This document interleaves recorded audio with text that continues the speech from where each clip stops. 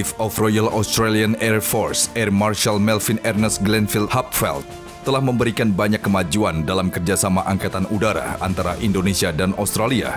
Gelar Swa Bhuwana Paksa Utama diberikan atas kerja keras dan dedikasi untuk kemajuan kedua Angkatan Udara.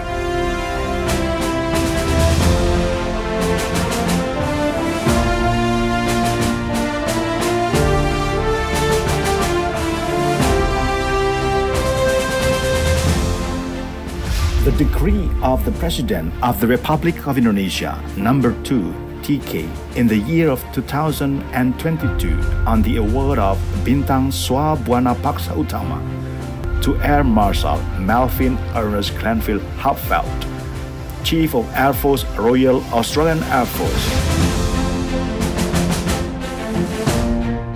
Bintang Swa Bhuwana Paksa merupakan tanda kehormatan yang diberikan pemerintah Indonesia atas jasa dan kerja yang luar biasa terhadap kemajuan dan pembangunan di TNI Angkatan Udara.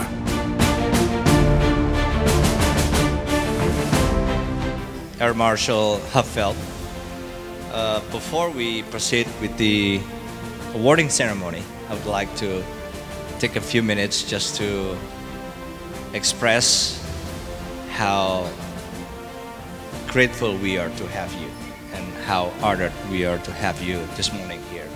The Royal Australian Air Force and the Indonesian Air Force have been working very closely, and I'm very, very proud of it. I really appreciate of what you've been doing to strengthen the partnership between the Royal Australian Air Force and the Indonesian Air Force.